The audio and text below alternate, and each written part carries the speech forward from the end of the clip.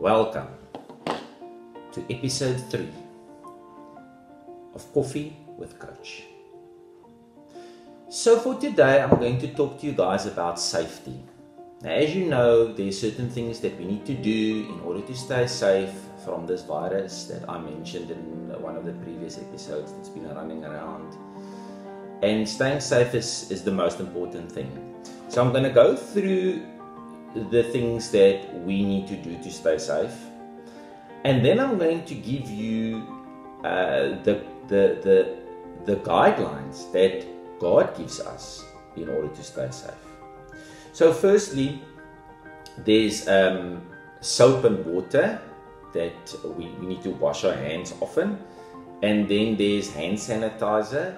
Now this one has got packs quite a punch.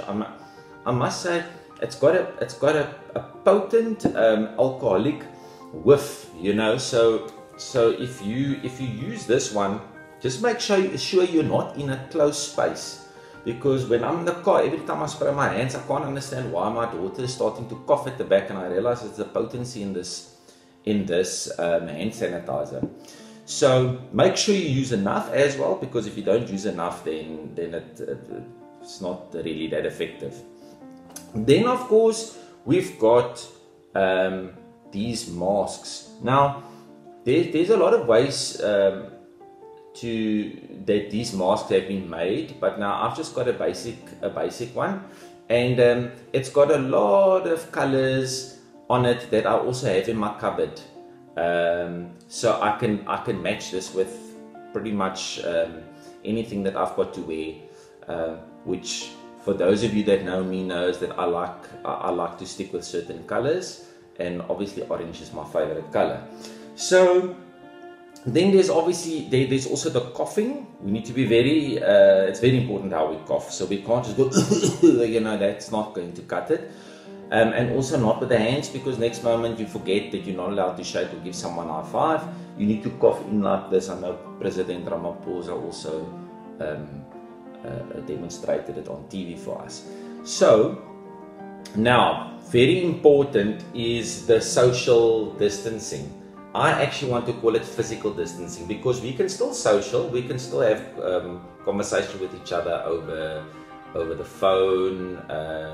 So we can still be social. It's just the physical getting together that is not allowed. So I've got my two assistants. So just to demonstrate. So no hugging is allowed. You're not allowed to do that, because then the virus can be spread. And then no shaking of hands or high fives is allowed. Okay, got that? Right. Okay, so now that I've covered pretty much all the things that we can do to stop this virus, I'm going to share with you what God says what we should do.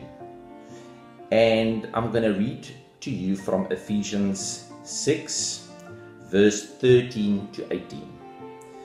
Therefore, put on the full armor of God, so that when the day of evil comes, you may be able to stand your ground, and after you have done everything to stand, stand firm then with the belt of truth buckled around your waist, and with the breastplate of righteousness in place, and with your feet fitted with the readiness that comes from the gospel of peace. In addition to all this, take up the shield of faith, with which you can extinguish all the flaming arrows of the evil one. Take the helmet of salvation and the sword of the Spirit, which is the word of God, and pray in the Spirit on all occasions with all kinds of prayers and requests. With this in mind, be alert and always keep on praying for all the Lord's people.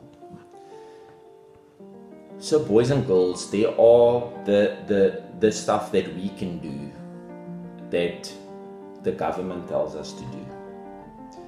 But there's very important stuff that God also tells us that we should do. in order to protect ourselves. And the Bible is very clear on all the things that are available to us in order to protect ourselves. And it's important that we pray for one another.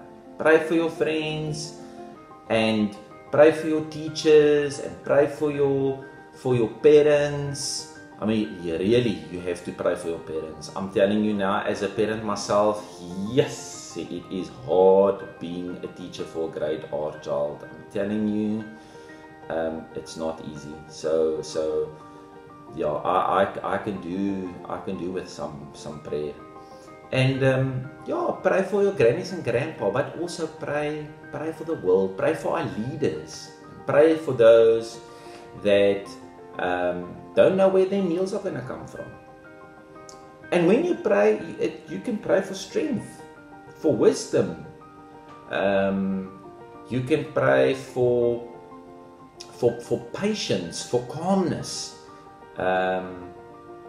and I think we can ask God, to help us cope with this situation that we find ourselves, and He will listen. We don't always understand what God's plan is, but trust me, it will be good. Okay, let's bow our heads and pray. Dear Father God, thank you for this wonderful day, and thank you for the privilege of being alive and well.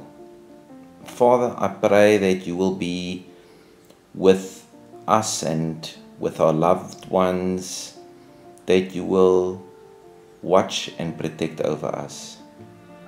I pray that you will give us patience when we don't have any patience, and that your Holy Spirit will guide us with wisdom, and that the Holy Spirit will also be with our leaders, those people that are making the big decisions.